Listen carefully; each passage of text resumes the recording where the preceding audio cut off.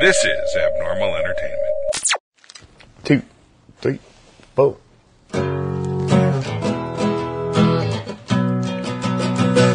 Walked into the tunnel just to find the light. Hunted for old demons, looking for a fight. Looked up at the stars, seemed to go forever. There must be a way, it all fits together. Fell into the quicksand, held on to the vines. Never could quite color, stay within the lines. Feels like I have wings, I can fly wherever. This is just a way, it all fits together. Finally saw the world through rose-colored glasses. Gonna share my journey to small and large masses. Give up on my life, no sir, me never. This is how I put it together. This is how I put it together. This is how I put it together. Hey everybody, this is Daniel Garza, and welcome to another episode of Put It Together. I'd like to start as usual, thanking my producer, Mr. Kevin Moyers, for all his help and support. Thank you, sir. Inviting everybody to check us out at abnormalentertainment.com, where you can find all the shows on the record. Check it out and see if there's something there for you. This week, I am excited to have him on my podcast. Vince Wells, how you doing, sir? I'm good. How are you? I'm good. We were talking in the pre-interview that I was having a crummy day and I almost failed on this without even remembering that I had it. But I'm glad you did. So thank you. Yeah. And speaking of podcasts, I spent the last couple of days working on getting the remainder of that show. The first half of the show that we recorded at Healthy Voices went live this morning. Yes. And so next Thursday will be the second half of that. So I think it turned out pretty well. I thought, while I'm walking, I'll listen to it. But I'm still, after this, going to go walk and have some coffee and listen to this. See what I said. Don't you find it always like you have to go back and wonder, what did I say on these things? Yeah. Oh, yeah. For those of you listening, I met Vince for the first time. It's been 3 weeks now, 2 weeks now. 3 weeks, I think. 3 weeks. Yeah. And I'm sure you guys have heard me talk about Healthy Voices Conference. I went on and on about it last year. I haven't had a chance this year, but Vince and Gabe Howard co-host a podcast. You want to tell us a little bit about that before we start? Sure. Our show is called The Psych Central Show, which is, of course, as the name implies, hosted on psychcentral.com. And it's a weekly show, roughly half an hour in length.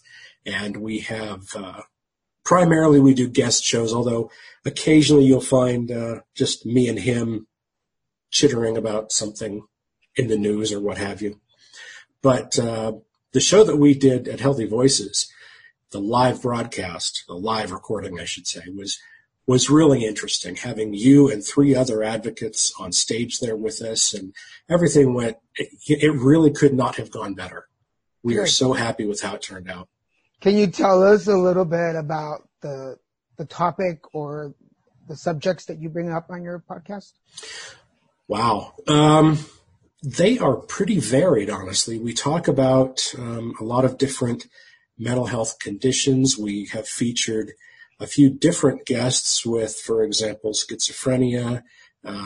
Gabe, of course, has bipolar disorder, and I've spoken about persistent depressive disorder. Sorry, hold on just a second. Yep. Sorry about that, guys. That was my cleaning lady. She came in this morning and knew that I wasn't feeling well. And when I was going through cancer, one of the few things that I was able to eat were these soup bowls that she would make. They would sell at the restaurant. They would prep them up them up a little bit. But those were one of the few things that I could eat when I was sick. And she knew I wasn't feeling well, so she stopped by to bring me a couple of bowls so that I could have them for dinner. That's awesome. Yeah, so Patty Hernandez, my cleaning lady, she's been my cleaning lady now for like almost 2 years. She's awesome. She's awesome. Anyway, we were talking about the show, and we were talking about you. Yeah, we're talking about the show a little bit. You'd asked about the different topics that we cover. I mentioned the different mental health conditions we do, and as I said, a lot of guests. We've talked about things like retail therapy, what it's really like being in a psych hospital, why people believe in conspiracy theories. I mean, it's kind of all over the board. It's a lot of fun. So you mentioned that Gabe is bipolar, and right. What's your side of it? Mine is persistent depressive disorder. Okay, got it. Well, let's get started with talking about you. So, Vince Wells, tell us how you put it together. How I put it together. The funny thing is that I never really considered myself much of a mental health advocate. I mean, I've never shied away from talking about it or anything like that. I've always been open and out about it. But a little over a year and a half ago, Gabe says to me, hey, I want to do a podcast. I'm like, hey, have fun. He said, no, I want you to be my co-host on the show. And one thing led to another. And so here I am doing that and being on your show and going to Healthy Voices. And, it's just all kind of snowballed from there. I think we don't go into advocacy. Advocacy pulls us in somehow. Right. Yeah. So this year was your first year at the Healthy Voices. Yes, it was. Yeah, it was a good time. I guess a good place to start talking about advocacy is there. For the people listening, Healthy Voices is a yearly conference. This was their 4th year that is put on by Janssen Pharmaceuticals. That is a sub of Johnson & Johnson. So they take care of us for 3 or 4 days, depending on the group that you're with. I was there representing HIV, AIDS, and Vince, you were with the mental health groups, correct? Right. And this year there's 122 advocates from around the world coming together in their individual groups, but we also come together from different groups to see how we can help each other. There's a lot of cross illnesses or cross issues. So I guess let's start there. Since you're kind of new to the advocacy world, how did it feel to find people with so many similarities to you? It didn't surprise me, truthfully. I mean, I know how widespread depression is in our country, and I did a stint as a suicide prevention crisis counselor for a little while there. So, I don't call that advocacy, but it was just, part of what I did. And it didn't surprise me, as I said, to find all these people. And as you recall, the thrust of the whole conference was what we all have in common. Despite having very different diseases and conditions, we're all kind of in this together. And that, of course, also was the thrust of the show that we recorded there with you. All right. May I get into the depression part? Yeah, sure. How old were you when you were first diagnosed, or first? I was diagnosed when I was in college, and I would guesstimate that I was probably 20, 21, somewhere in. I honestly don't remember what specific year it was, but it was around that age. But at the time, the psychologist who handed down this diagnosis told me that I'd probably had it since I was a child. And looking back now with all of the education I have and everything about it, it's pretty obvious that I did have it when I was quite young.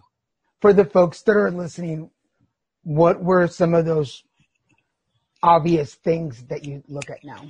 Well, as most everybody knows, that depression symptoms are things like feeling run down a lot, lacking the ability to be really excited about doing anything. You lose interest in things that you previously enjoyed. You tend to want to just be a recluse all the time. And when I was very young, I was a typical kid. I was outgoing and everything that a kid's supposed to be. But then by the time I got into, say, junior high, that started to change, and I became more and more reclusive, and I wasn't outgoing any longer. And so, I look at all that and think, well, yep, that parses. Now, for a lot of us, because you say you were in your early 20s, for a lot of us going through the teenage years, a lot of us go through that. You're just disconnected. You just don't want to be part of. You're the oddball at school. Whatever. Was it difficult, or was it easier once you got to your 20s to go, okay, it's not a teenager thing? Does that make sense? Yeah, I get what you're saying. Was it easier? Well, it helped to have a name for it because, this was back in the 80s, and depression was not as well known in the general population. Certainly wasn't talked about like it is today. So when he said chronic depression, I was like, oh, is that what this is? Okay, how do we get rid of it? And, today I laugh at that, but, at the time I was quite serious. I thought, okay, well, good. It's a condition I can get rid of. What do I do? Right. And that was when he said, well, you've probably had this most of your life, and you will probably have it for the rest of your life. At which point I just kind of stared at him like, what? But he said, but we can make it better. And so, of course, that began my first round of counseling right then and there. So it was, I wouldn't say it was easier, but it was good to have a better understanding of it anyway.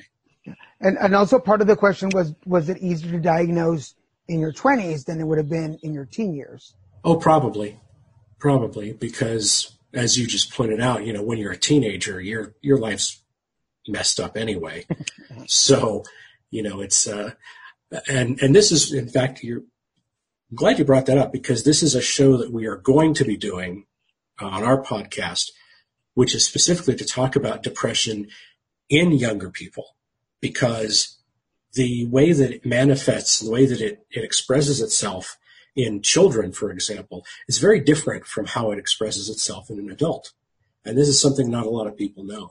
So that's something we're going to be educating. Oh, cool. Well, yeah. Make sure to send that show over to us when you do. Of course. How does depression work in your 20s? Like, for instance, we're in our early 20s. We want to go out. We want to drink. We want to be at the party with our friends. There's alcohol, there's drugs, there's extras. Well, there wasn't for me. Okay. I, like most teenagers, I did my little share of underage drinking. Shh, don't tell anybody. I don't know what you're talking about. Yeah. But I quit when I was 18. Oh. And then I never touched another drop of alcohol for 20 years. Wow. So all through college, when all my friends were going out and getting wasted, I was, sitting at home with a book and a Dr. Pepper. That was my life. I didn't go out really. I didn't want to be in the parties. Now I'm an introvert too. So even without the depression, large gatherings and loud, obnoxious parties are not my thing. I just don't, I'm not drawn to them at all. Okay. So throughout the episode, I'll play devil's advocate a little bit because I think this conversation lends itself to educate people. Then I would say, well, then you're not depressed. You're just an introvert. You're just antisocial. You're not depressed. Well, if that were the limit to it, yeah. But of course, there are all the other symptoms. There are the suicidal ideations, the binge eating that I would do to make myself feel better, just stuff like that. Yeah, because people on my show, we've talked about this other times. I've been diagnosed with depression and anxiety and health-related PTSD, and which I didn't know was a thing until after my cancer diagnosis. But I didn't know I didn't understand why some days all I wanted to do was sit through a can of Pringles. And Just one? well, unless I went to the dollar store and stocked up. And that was that's my thing. Like because we're talking about eating. My thing is go to the dollar store because it's cheaper, and for $20 I can get a ton. Yes, you can. Of goodies, and then I don't feel so guilty eating them all in one evening because it only cost you. Yeah. But I didn't realize that was part of my depression to do that. Mm-hmm. Now, in the suicide part, I've always pondered what it would look like, but I've never really gone. When I was drinking and drugging, yes, but I didn't know how much it added to the depression. Right. When I was using. Right. And I'll just put it out. The only thing I ever really did was I used to have this little Geo Metro kind of car, and I lived in South Texas, and I would go on the freeway at like 110 miles, and then just hit the brakes and near a bridge and hope that it would tumble over. Huh. It never did, and obviously it never did. Right. But does any of that resonate? Oh yeah. For me, it was during these, again, back in college, I walked to campus from my off-campus apartment and had to go past this very major intersection in town, and public transportation buses would just whiz through there at very high rates of speed. And I frequently would be standing there thinking, boy, I could just step off the curb here and that would be all she wrote. It'd be a very, very quick thing. But I never did, obviously. Right. Otherwise, we'd be two ghosts doing a podcast. Yeah, that would be kind of cool. That would be two ghosts in a podcast. Because I'm starting to figure out that there is a slight difference between depressive and suicidal. True. Yeah. Right? Do you have any insight on that? Yeah. Well, I can say that I haven't really had any suicidal ideations since college, but the depression itself has always been present. As I said, persistent depressive disorder is the type that I have, and that is not one that most people are familiar with. Everybody's familiar with major depression, right, where you get so depressed that, you can't get out of bed and all this and all that. Now that kind of thing it goes in cycles. You'll right, be miserable for a little while, and then things will be better and you get to be normal again for a while. And then, of course, but for me, my normal is depressed. Okay. I one of the things that my friends will often ask me about, say, hey, you're going on vacation next week. Are you excited? And my response to me, I'm looking forward to it. Because I don't get excited. It's not a feeling that I'm terribly familiar with anymore. I mean, I remember, of course, being a kid, being excited for Christmas and all of that, but yeah, that's ancient history now. So my normal is what most people would consider really frickin' subdued, And of course, I do have periods of much worse depression as well. But fortunately, the suicidal ideations are pretty much a thing of the past. Now, that sounds similar to, like, I live with pain. Chronic pain. Yeah. Yes, they are very similar. So I've learned that I tell people I'm normally at a 10% pain level. That's normal. But I've learned to live with it. So anything below a 10 is good. Yeah. And you and I have that in common too. I had a nasty bicycle accident when I was about 14, and my spine got all screwed up, and I've lived with chronic pain since then too. And it's very similar to dysthymia, persistent depressive disorder, because sometimes, my normal okay days, yes, I'm aware that I'm in pain, but it's a lot less than I was, a week ago. Right. But it's probably going to be bad tomorrow. So, it's the same, same thing. Have you, or do you live in the let's enjoy today as today? I think I've always been like that. I've never been really good at planning for the future. And when I was younger, I was accused a lot of living in the past. And I did. I dwelled a lot on my past.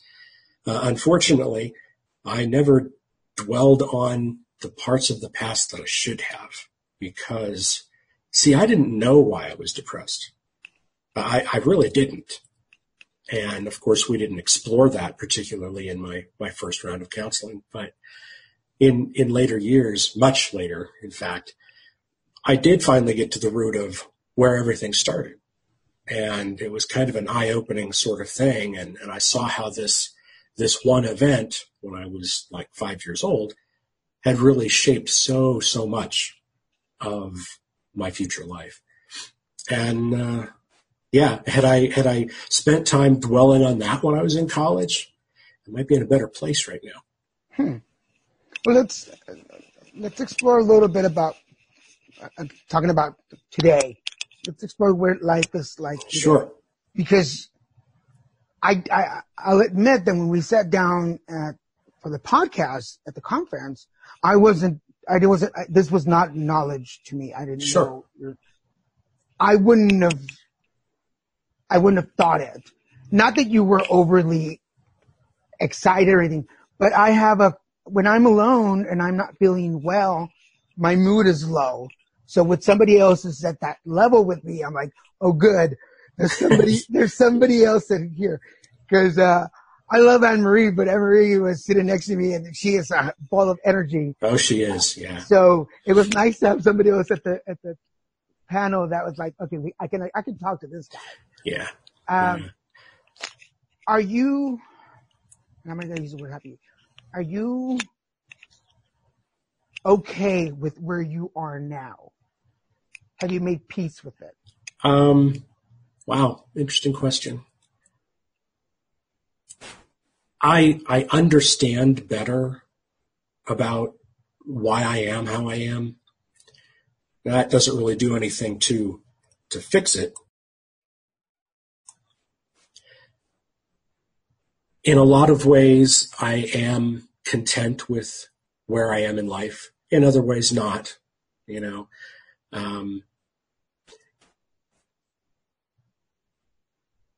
don't know what else to say about that. It's kind of yes and no. I mean,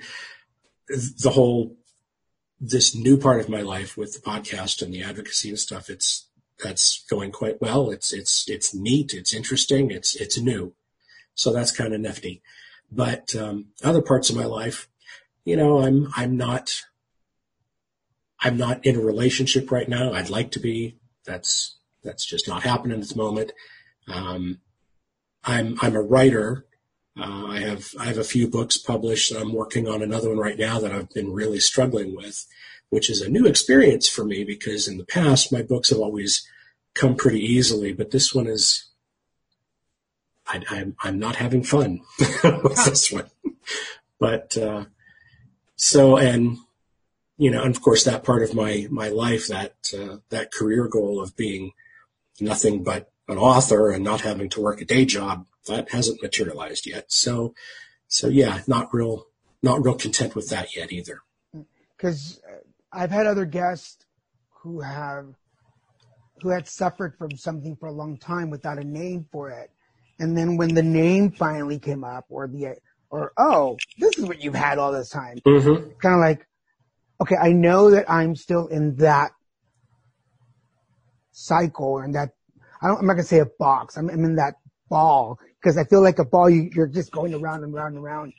But at least I have a name for it now. Right. So I can feel, I don't feel like I'm completely nuts. Like there's a name for what's going on in my body and I can understand it better. Right. Because when you don't know, that just makes it worse. Because you can also, in situations like that, you can imagine much worse than it really is, for one thing. But even when your diagnosis is a bad one, you're right. You at least have that feeling of like, oh, okay, now it has a label. Now I understand it. Now I'm ready to move forward. Whereas before you're just, as you said, kind of spinning your wheels. Yeah, because I remember, because it hasn't been that long ago, in 2014 when I was getting very, very bloated and I didn't understand what was going on because I'm not a huge eater. I used to be, and I would get bloated and I was eating less and I was still bloated. I'm like, what's going on? And then we finally realized that it was anal cancer and that's what was keeping me bloated. I was like, oh, good. Like, at least I know what's going on because I was like, I'm doing everything to lose weight and it's not working. And it finally had, of course, the outcome was a pain in the ass, but, thank you, folks. Thank you. That's my that's my go-to butt joke. Mm-hmm. But at least I knew what was going on and now we could take care of it. So that's why I asked, like, once you know where your level is. Yeah. In my case, though, it was kind of messed up because, well, like for you, it's like, oh, anal cancer. Doctor, what do I do about that? And the doctor tells you and you say, okay, let's have at it. For me, I was diagnosed by a psychologist, right? So he couldn't prescribe meds even if he'd wanted to, right? But the irony is that I wouldn't have taken them anyway because I was under the impression that and this is embarrassing for me to admit, I was one of those schmucks who thought that I could just tough it out. I could triumph over depression without any help from, a talk therapist or a bottle. I didn't need those things. Well, of course I did. I was an idiot. And in fact, I didn't start taking antidepressants until I was in my 40s. So all of those, there's like 2 decades there of time when I should have been on meds, but I wasn't. And I can't even imagine how much different my life would have been if I had been. Well, can you tell us about that? How was life when you were toughing it out? Well, let's put it this way. I was married twice and divorced twice. Okay. And I am absolutely certain that, especially in my first marriage, the depression was a major factor in why things ended. So there's that. I laugh at it because it's not funny, but because I have to, I get that. Yeah. How, from your perspective, how did the trickle effect work with your spouses or your family, your friends? Well, I never really talked about it much with my family. And that may be just a family thing because my family is one of those that doesn't really discuss the negative things. We just kind of keep them at arm's length and pretend they don't exist. Yep. So no, I never really talked much about my depression with my family because I didn't think they would understand it. Hell, I didn't understand it for that matter. So my friends, most of them just, they didn't know what to do, of course, because they didn't know anything about depression either. So it was difficult to talk with them. So I pretty much just kept it to myself and allowed it to, do its damage. What was the damage? Well, the damage was not being where I wanted to be because the depression would prevent me from trying things, right? From taking chances. The low self-esteem part of depression, of course, has always been big for me. I have very few things that I'm really proud of, that I am confident about myself. One of them is my writing. I'm very proud of my works, and I do have a lot of confidence in that regard. But most everything else, I just forget it. I'm just kind of a mess. Yeah.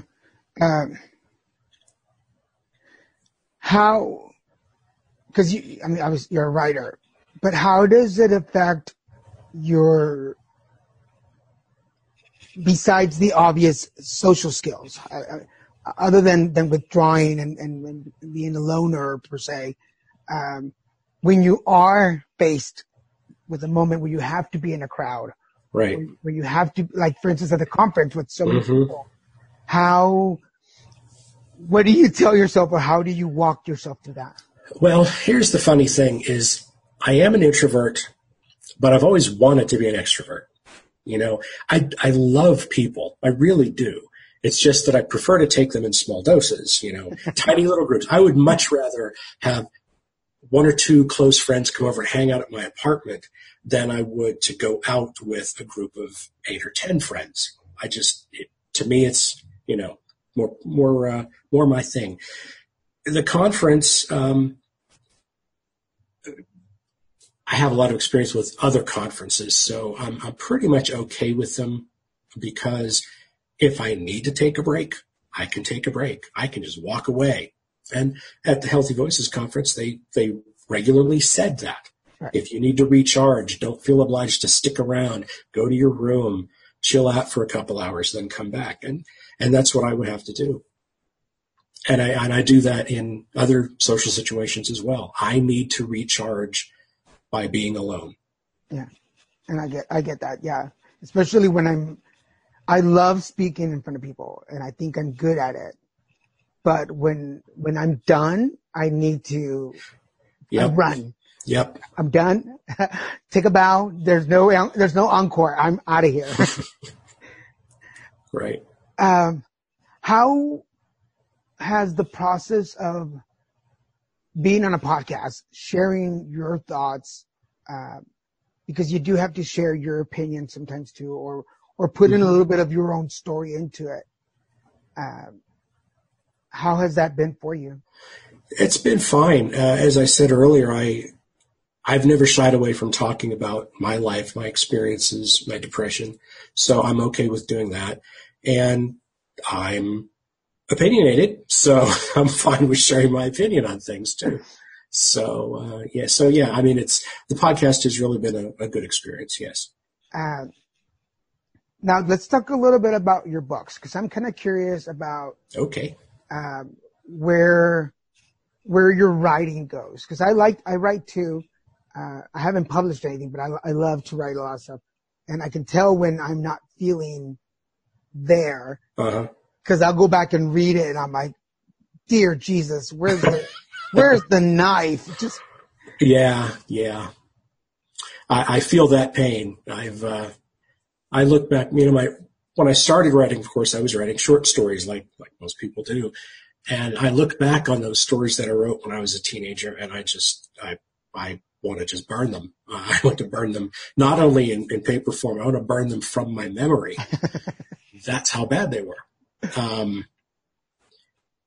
I started, when I was about 18, I started writing what would become my first completed book. Completed but not published, because there were some problems with it that I just was not capable of working out at that time. So that book is hidden away somewhere, and eventually I hope to return to it, but who knows? I ain't getting any younger, so I don't know if I'll get around to that or not. But my first, well, you know what? Let me talk about one of my biggest failings as a writer, okay, which was that just as I was foolish enough to think that I could tough out depression, I was also one of those idiots who thought that I would write when I felt inspired to. And as time goes on, you just get less and less inspired, you know, and so it just doesn't happen. And it wasn't until that I sat down one day and I said, you know, here I am at an age I don't want to say, and I have 2 books published, which is great, but man, you know, the first one was published in 2001, and the next one was in 2004, and then at the time I'm thinking this, it was like, you know, 2010 or 11 or something. I was like, well, what have I got? You know? right. So, it was at that point that I started taking it a lot more seriously. Let me clarify. I've always taken the writing itself seriously. What I didn't take seriously was sitting my ass in the chair and actually doing it. Got it. So once I started doing that, well, in the time since then, I've had 2 books come out, and a third one that's still being birthed. There's something I forgot to ask. because you said you went on this 20-year journey of being a tough guy and not needing. Let's not say that. When I say tough, I don't at all mean to imply that I'm a tough guy. 'Cause no. Well, for those of you who are listening to this, when you see the photo, you're impressive. In person, oh yeah, I look like a bouncer. Yeah. I come along at the bar door, staring yeah, down at people with my arms crossed. But I'm, let's put it this way: toddlers love me because I'm a big teddy bear. Yeah, sure. So that kind of puts it more in perspective. So there you go. For anybody out there listening, he's still single. And so what convinced you or what pushed you to finally get on some sort of treatment or seek help? Well, after my second divorce, things were a little rocky for a little while, as they usually are in those kind of situations. And I thought, well, I should probably go back to therapy. So I did.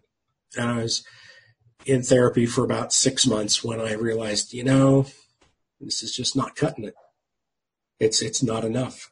So that was when I said, okay, and of course, by this point, I had a lot more knowledge about depression and about antidepressants and all of that stuff. So I was less opposed to the idea. And once I started taking my first antidepressant, after just a few weeks, I noticed a big change. I was like, well, crap. I could have been feeling like this for the past 20 years. So yeah, it was just a matter of, it just had to be time for me. Now, obviously, we can't go back in time and change things. No, because the one time I tried that, it really fucked things up. Yeah? You can cut that from the show. I'm curious now. No, that's just my absurd sense of humor. Oh, okay, cool. I was like, really? But I was going to ask, is there anything, because I'm in AA also, I'm a recovering alcoholic and drug addict, and of course you can't go back and change things. You can make amends to them and move forward. Mm-hmm. Is there anything in your life that you are able or were able to go back and say, hey, this is what was going on, and then just move forward? Well, yeah. I have, in this wonderful age of the internet, it's become not too difficult to track down old friends that you had no idea how to get in touch with before. Right. And there were a couple of instances where a friendship that I had just kind of ended, and I always blamed myself for it. One in particular, and I've tracked down this friend of mine, and I said, hey, I want to apologize about something. And he goes, what? So I explained, well, this happened, and I said this. It was really inconsiderate, and then our friendship kind of just petered out. And he said, Vince, I have no recollection of that whatsoever. I'm like, you're kidding me. I've been feeling guilty about that for like 25 years, and you don't even remember it? Man, am I messed up. So yeah. So there was nothing to really forgive in that case, and hey, rekindled an old friendship. So that was nice. I've discovered too, and I'm glad that you mentioned it. That when I am in those places, we talk about like it's another universe. When I'm in those spaces, mm-hmm. I can recall a lot of things that I, in my head, have messed up or were faulty of or said. Mm-hmm. And like that, I've talked to people, and I'll talk to my sister. I'm like, do you remember this and that? And she's like, how do you remember that? Like, no, I'd have no clue. I'm like, well, that was one day when I was, and she's like, whatever. Okay, move on. Yeah. Does that happen often, or have you learned to process that? Well, that one instance I just mentioned was probably the biggest of them. Okay. It would be nice if I could, reach out to the first wife and explain some things. But that's just not going to happen. So got to move on. So if you could step outside the box for a second and analyze yourself, where are you now? I'm on vacation in Lake Tahoe. Period. There you go. Where am I now? Honestly, I feel stuck a lot.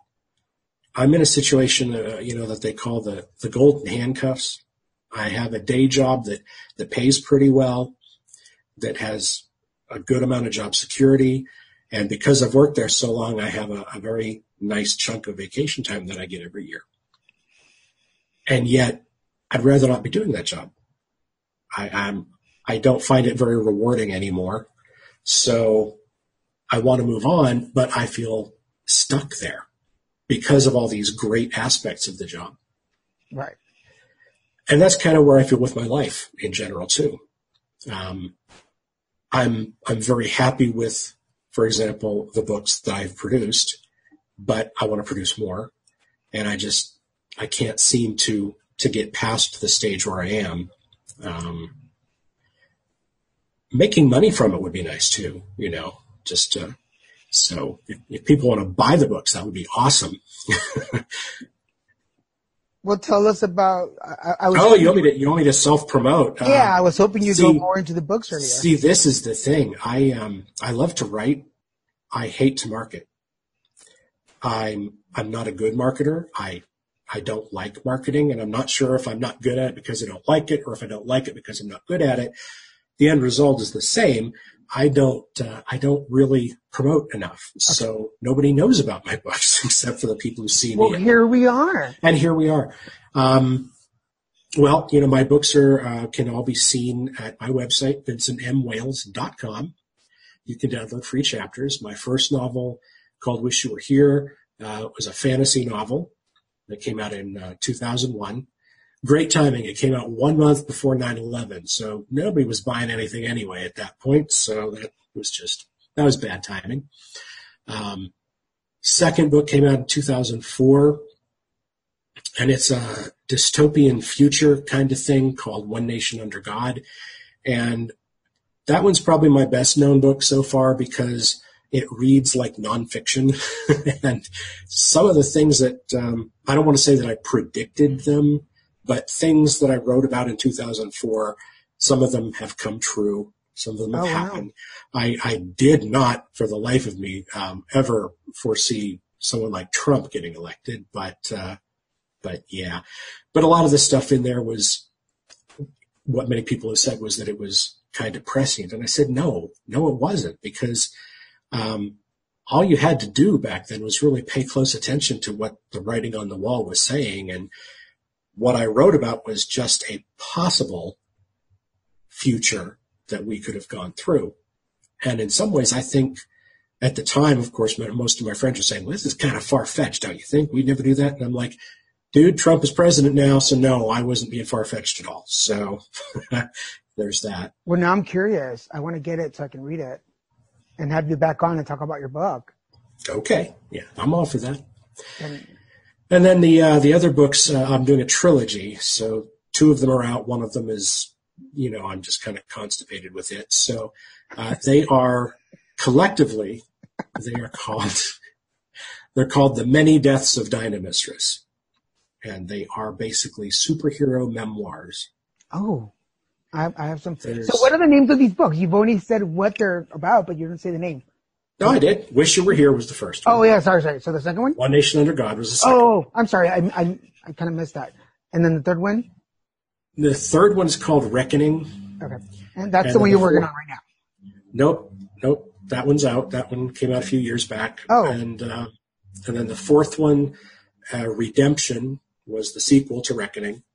And that one came out as well. And the one I'm working on now is the conclusion to that trilogy, and it's called Renaissance.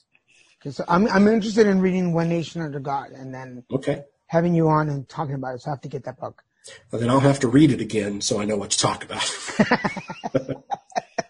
All right, so we're at the point of the show where we give some words of wisdom to the folks listening out there.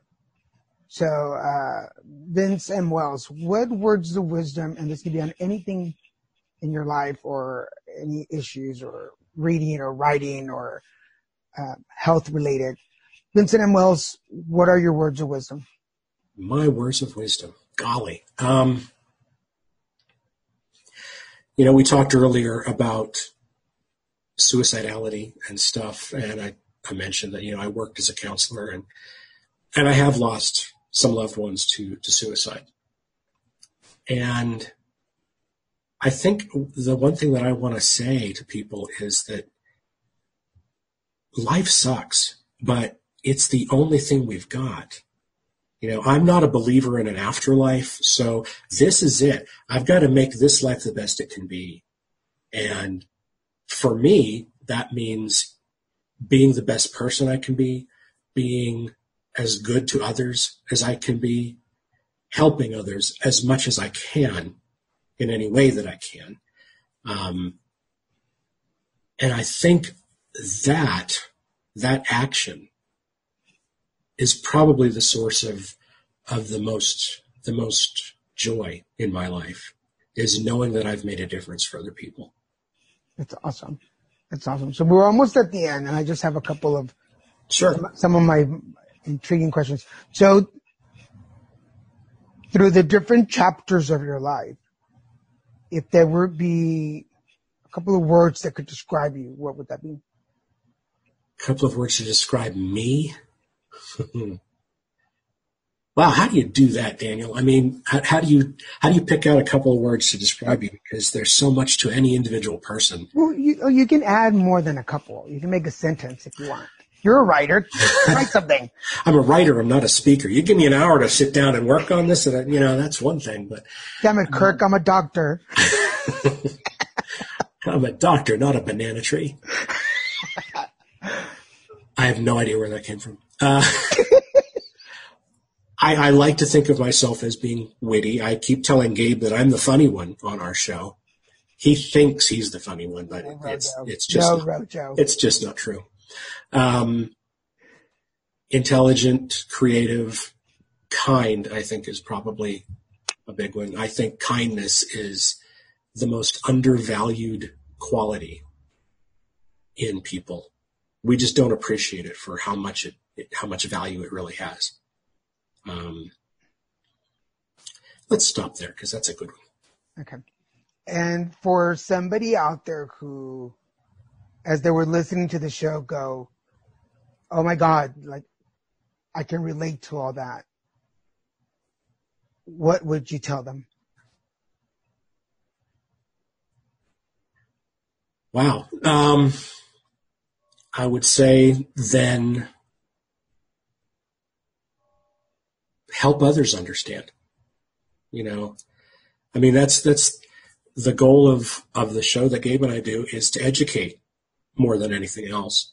And education is a way of helping people. So if you can relate to anything that I've talked about, see what you can do with it. See if you can use that to turn it into something positive for either you or for people around you or for total strangers.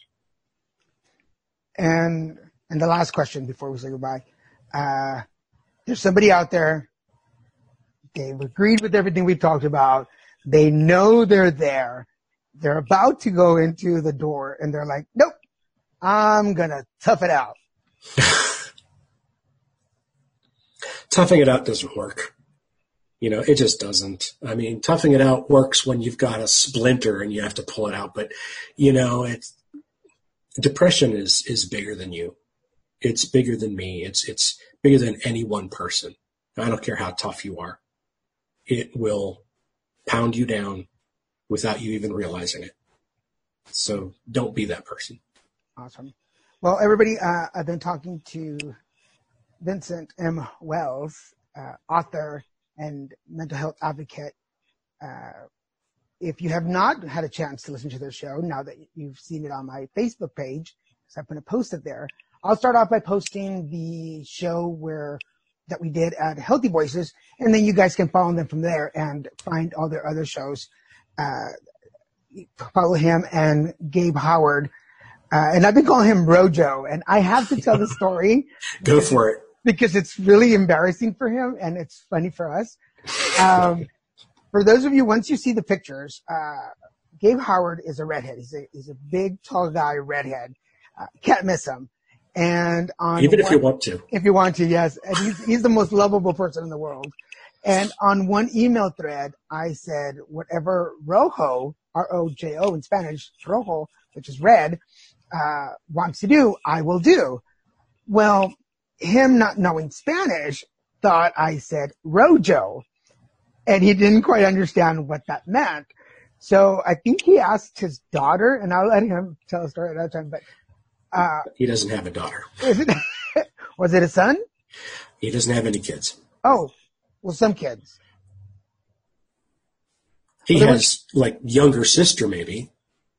I don't know who he asked. Who? Well, the story was that some kid told him, that's not Rojo, that's in Spanish. Right. And then he asked, well, how do you say it? And they didn't want to tell him, and they just walked off. So he standed corrected, but not learned anything. So I call him Rojo, and then I said that at the conference, and then people caught on, and several people were calling him Rojo. So that's his nickname. Hello, Rojos. So a big hug to Rojo, who I'm sure will listen to this podcast. We love you. Any last words, any last comments you want to share with us? No, just thanks for having me on the show. It was great getting to know you at Healthy Voices. I hope to see you there again next year because it was a lot of fun. Yeah. And, let's stay in touch and do this again. For everybody listening, if you are an advocate in your area in whatever illness, health issues, whatever it is, and you want to join a group of advocates next year, get in touch with me, send me a private message, and I will send you the link so you can sign up when it comes up next year, and I will walk you through the process. It's really easy, and it's a conference unlike any other one I've ever been. You definitely enjoy it. And again, it's put on by Janssen Pharmaceuticals, a sub of Johnson & Johnson. For now, I want to thank everybody. I want to thank Vince for being on the show, my producer, Kevin Moyers, for all his help and support. Thank you, sir. Inviting everybody to join us at abnormalentertainment.com, where you can find all the shows on the network. Follow me on Facebook at Put It Together Podcast, where you can catch videos, pictures, and all my other shows. Or go directly to abnormalentertainment.com and follow the link to Put It Together. If you'd like to be on the show, please get in touch. Send me a private message on whatever social media you're finding my show on. Let me know you want to be on the show. And just like Vincent, just come on and share your story and tell us how you put it together. For now, I want to thank Vince for being on. Thank you, sir. Thank you. And thanking everybody for joining us. And this is Daniel Garza saying, hey, put it together. This is how I put it together. This is how I put it together. This is how I put it together. Subscribe to Put It Together on iTunes, Stitcher, and at abnormalentertainment.com/putittogether. Find Put It Together on Facebook and tweet Daniel at Lil Messican, LILMESICAN. And for more podcasts, comics, books, movies, and more, head to abnormalentertainment.com. You've been listening to the Abnormal Entertainment Network.